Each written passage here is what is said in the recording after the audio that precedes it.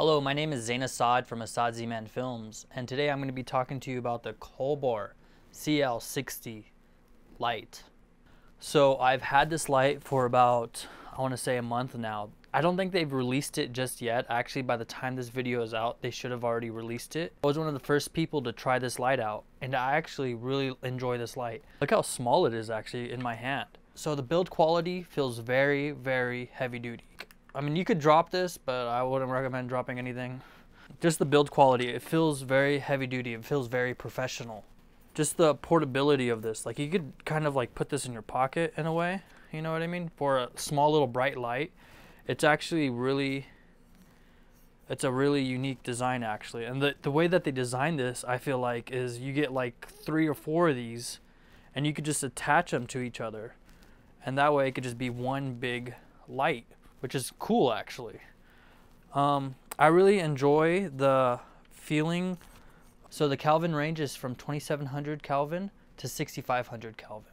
That's a pretty good range that you can mess with. It does come with effects built in it, from like a faulty light bulb to television to a fire. So that's pretty cool to have. I love that lights nowadays are starting to put effects in their lights, so that way you don't have to recreate it.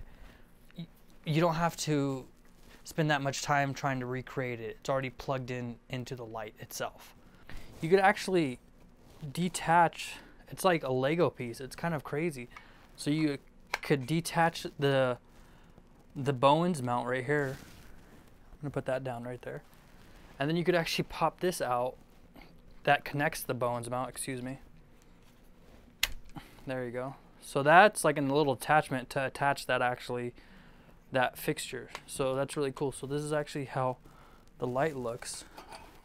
And then you could, on top of that, you could even attach the bottom piece, which is really cool.